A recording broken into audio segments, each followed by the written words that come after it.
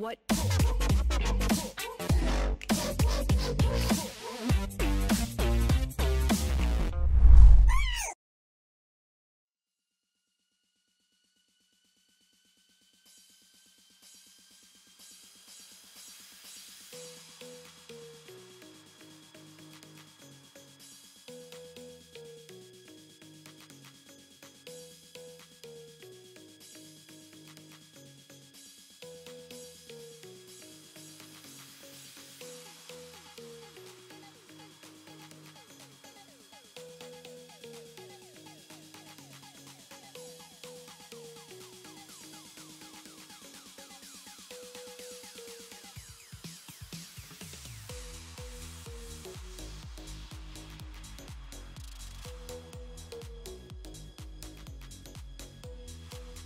Things, Dragon X I was things dying. Back.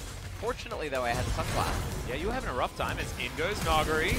So I'm going to flash, but the flashes immediately follow. You know, Ruby chain fast. Oh. That was about the max distance of the searing charge right there. Going, I wouldn't blame him.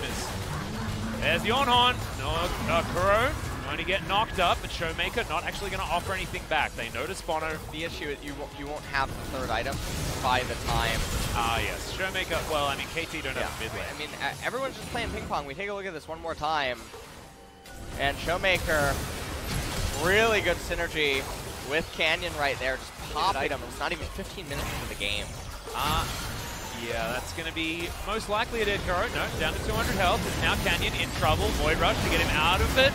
But the bullet time will be able to secure that kill. Bono's going to be killed in response, but now Hoyt has to flash, and Nuguri teleported in, but I don't know what he can find as now ShowMaker has to flash out.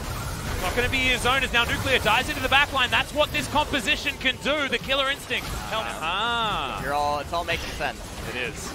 I also like Ivern.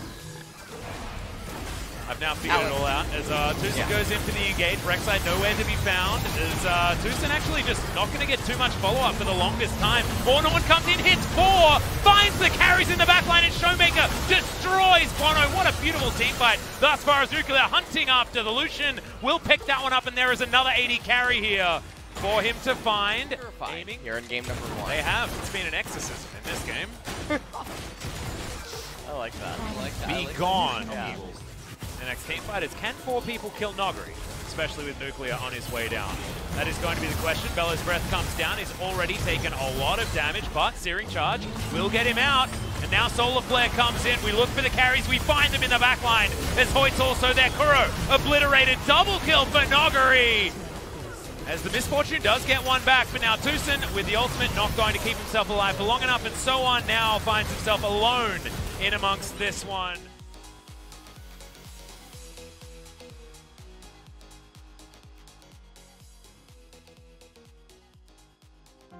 The more time this gentleman right here and the rest of the squad is able to obliterate this team that is so anemic in this game. Says I have ultimate. Yeah. And then gets a free ride on the Gragas barrel into the front line. That's exactly what you want. And no one's talking. Yeah, it's actually pretty tidy in the comms. Okay, well. Oh my god, okay. Bono. Yeah, sure. That's almost a one-shot. That's why ShowMaker wants to... Now, Trouble Bubble being thrown around. So much non-committal CC here on this Damwon side, but so much follow-up if anything does land. Kuro throws out the ultimate, but Searing Charge knocks him up down so incredibly low by just the Ornn, and the Zoe's going to pick that one up as Soan's going to get knocked up on the front line.